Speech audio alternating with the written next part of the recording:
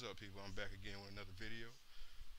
Make sure you hit that subscribe button and hit the like button. Do your boy a favor and show some love. Alright, today I'm going to talk about Cedric McMillan. And I came across his guest posing that he did in Japan. This video was posted 6 days ago. And when the other competitors showing their guest posings or just guest posing, we're able to kind of tell where they're going to be when the Olympia actually comes. Cedric McMillan, in my opinion, he's top 5. When he brings it all together. But as you probably always hear that, he's never consistent. So with this video, I want y'all to see what he's looking like, and let me know what you think. Does he actually have a chance? Do you think he's gonna actually come in 100%? Make sure you hit the like and subscribe button. Appreciate you. I'm out.